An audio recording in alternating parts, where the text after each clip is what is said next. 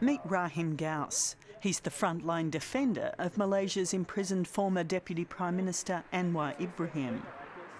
These letters, I mean, you're still in touch with Anwar? Yeah, I'm still in touch.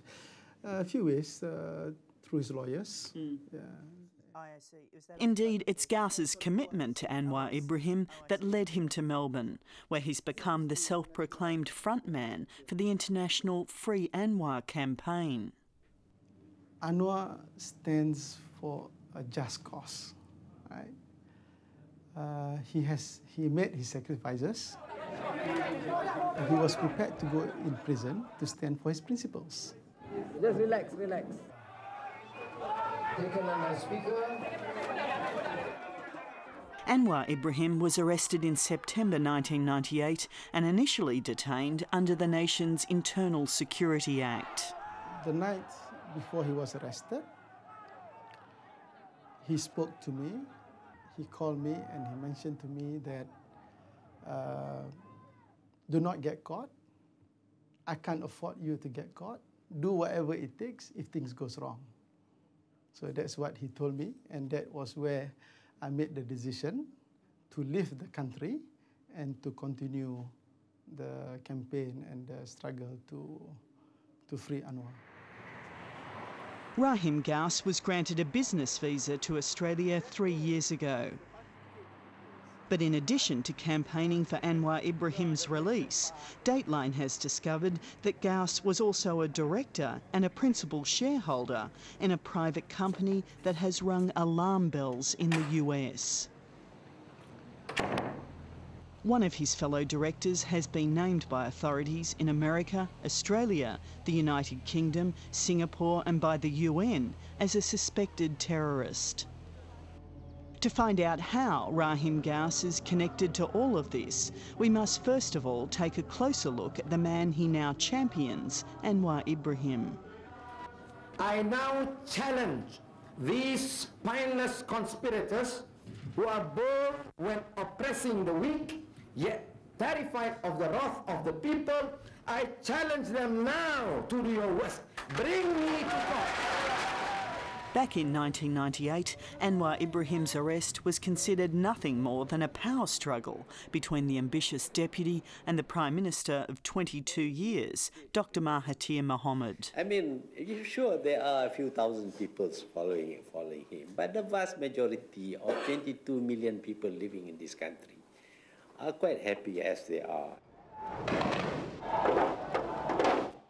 Malaysia's Prime Minister raised allegations about his deputy's links to hardline Muslim fundamentalists, but in the lead-up to his trial, this received little attention. There were far more sensational allegations to contend with. They had not only performed sodomy, but during the process he was doing, I don't know what you call it, he was masturbating this man.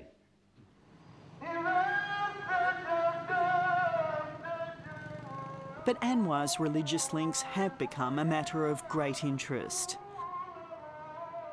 Although Malaysia is a secular state, Islam's hold on society is strong. In the post-September 11 world, concern is now being raised about Malaysia and its place in the terrorist picture. I think especially after the September the 11th terrorist attacks, terrorism has become a concern not only globally but also in countries where it seems to have considerable networks and connections, and Malaysia features in this international network. Yeah, I think that Malaysia is becoming a very important country in future funding for Islamist operations.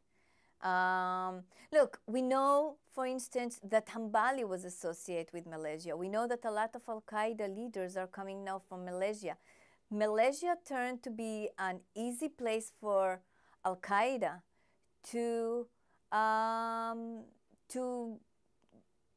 fulfill their activities.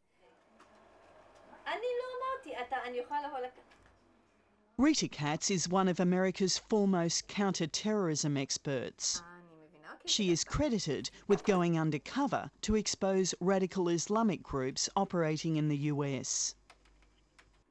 The executive director of the SITE Institute, or Search for International Terrorist Entities, Kanz does consultancy work for the FBI, the Department of Homeland Security and the Justice Department. Looks fine. Malaysia first came to her attention when the name of one high-profile public figure kept appearing as she attempted to unravel the tentacles of global terrorism. And that man was Malaysia's one-time Deputy Prime Minister. Anwar Ibrahim. Why? Because Anwar Ibrahim is associated with some of the organizations in the US that are subject of huge investigation. One of those organisations is the International Institute of Islamic Thought. It's accused of funding the Islamic Jihad. The institute was directed by Taha al-Awani, an Iraqi who also founded the Muslim World League, another group whose assets were frozen by the US government because of its links to terror. In a raid last year on the charity's office, documents were uncovered which listed Malaysia's former Deputy Prime Minister as a one-time board member and contributor to the Institute's quarterly journal. More recently, as these documents show, his daughter, Nurul Izzah, became the recipient of a substantial scholarship which would more than fund her university studies in Malaysia. Well, it's news to me completely. I never heard of it. My immediate reaction is it true? Because I would like to verify such information. And if it is true, then of course it's a matter, it's very serious. But the fact is it true? And unless it can be verified, I think it's not fair to make any comments. I do have the documents. I do have the official records of that saying that. What does this say about the need for transparency? Well, I think absolutely. There's no doubt that the tentacles of global, worldwide, multifarious, and all the need for a very transparent approach to this problem. But I'm very interested to know if you can give me after the event all those facts. I'd like to have a look at it, and I will ask Anwar or Aziza, the truth of it. Malaysia's one-time heir apparent to Prime Minister Dr Mahathir is currently behind bars, convicted of misuse of power. He's not due for release until April 14, 2009 at the earliest. As American investigators delved into documents, their attention moved from Anwar Ibrahim to a Saudi businessman with extensive financial interests in Malaysia. We were never engaged in helping any terrorist group. And this man, Sheik Yassin al-Qadi, came into their sights. And when I say the word or the name Yassin al-Qadi, Sheik Yassin al-Qadi in the US, red lights are everywhere. People know that if his name is associated, then we're going to see some bad stuff there. He first came to FBI attention in the mid-1990s. Former FBI agent John Vincent headed up one of the earliest investigations into the Saudi businessman. At the time, Yassin al-Qadi was accused of funding Palestinian militants through companies he established in the States. There was some money that came into the United States, and we determined it came from Yassin Qadi. And that transfer took place in 1991, late 1991. And the money was then used as more or less seed money to propel or gain more money to be sent overseas. Evidence was gathered and links unravelled, showing funds from one of the Sheikh's companies directed to the hardline Palestinian organisation Hamas in the Middle East. But no action was taken. It's terrorist. That's terrorist. This is terrorist. That all changed after September 11, 2001. I can hear you, the rest of the world hears you, and the people who knock these buildings down will hear all of us soon. 1 month after America was shaken to the core by the most devastating terrorist attack on home soil, Yassin al-Qadi was added to the United States list of designated terrorists. Rita Kanz says it was for one reason. Because funding terrorism. You cannot be designated if you do not fund terrorism, if there is no evidence that you are funding terrorism. We know that one small detail that contributed to his designation was the fact that he funded Sheik Yassin. Sheik Yassin is one of Al-Qaeda members that was tied to the embassy bombing and other terrorist attacks. He didn't deny the fact that he did give a check of, I think, $500,000 to Sheik Yassin.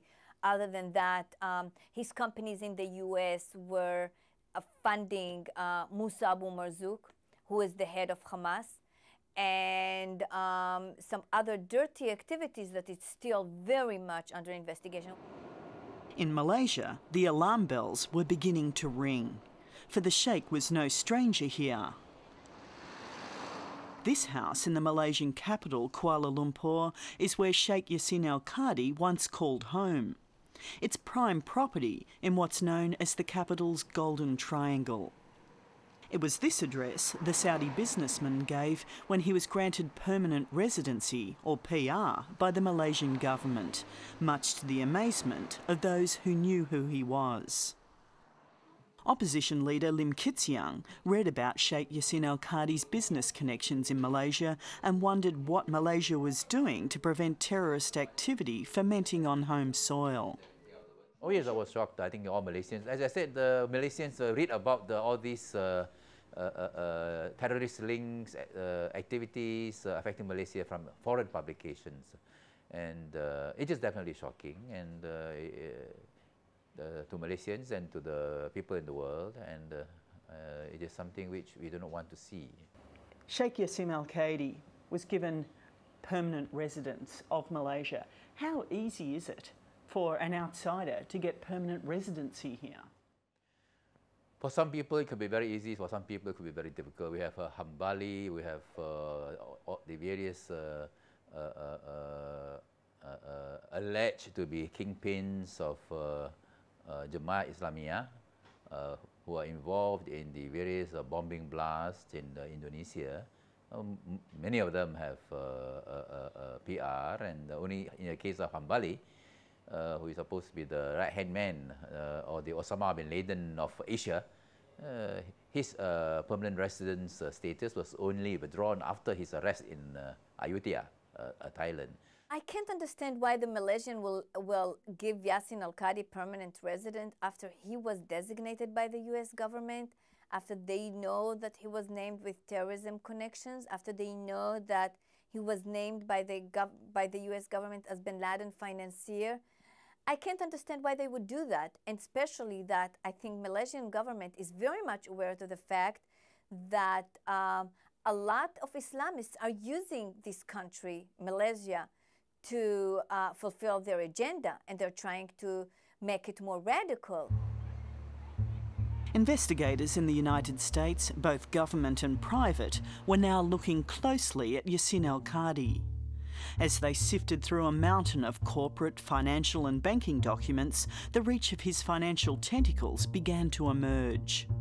The US government accused al-Qadi of moving millions of dollars from Saudi sources. The US says some of that money, although how much remains unknown, ended up in the hands of terrorists, including Osama bin Laden.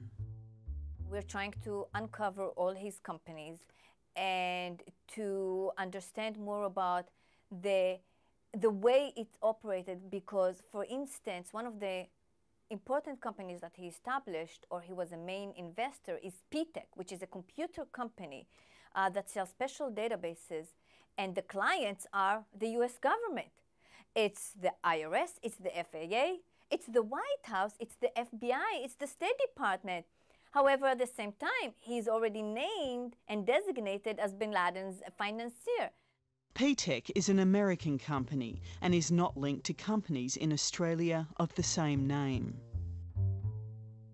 Now Dateline has uncovered a financial link between Saudi Sheik Yassin al-Qadi's business network to none other than a certain Melbourne-based Malaysian businessman, Rahim Gauss. Both are principal shareholders and one-time directors in the same private company based in Kuala Lumpur, Abra International.